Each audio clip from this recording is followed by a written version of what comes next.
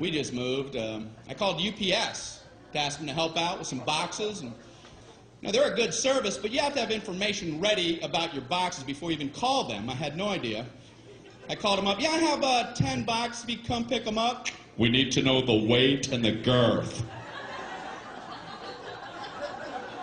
Okay, goodbye.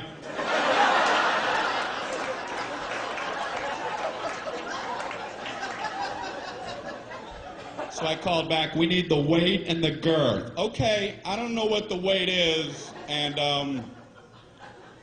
I don't know what girth means. So now what's the procedure?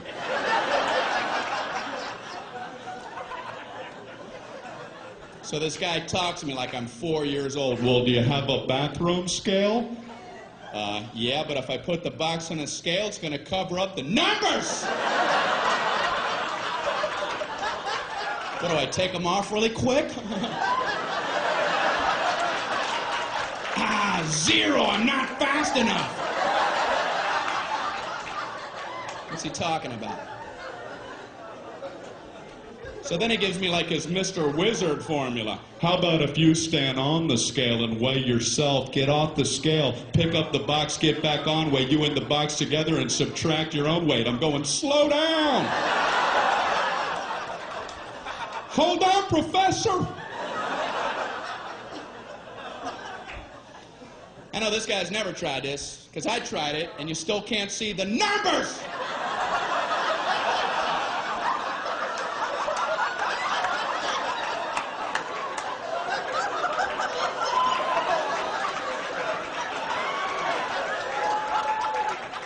What am I, Mr. Olympia?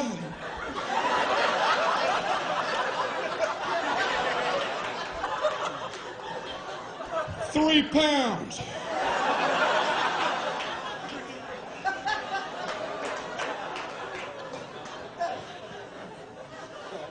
Then I had to hang up in the middle of his girth formula. He kept assuring me it was easy. You know, the girth is very simple to figure out. You take the length and you double that by the smaller of the height after you triangulate the hypotenuse from the third side. Okay, I gotta go. I'm getting another call. Yeah, I'm too stupid to talk to you. I just want to not be on with you any longer. So this is true. I figured I would call back and just make up some numbers, Let them come out and pick them up. If it's wrong, I'll pay the difference. Just dispatch the truck. Please. So I called back. Yeah, I have 10 boxes, and... No, I'm another guy. Yeah, and they all weigh exactly 22 pounds, and they'll have a girth of 3. 3 what? 3 girth units.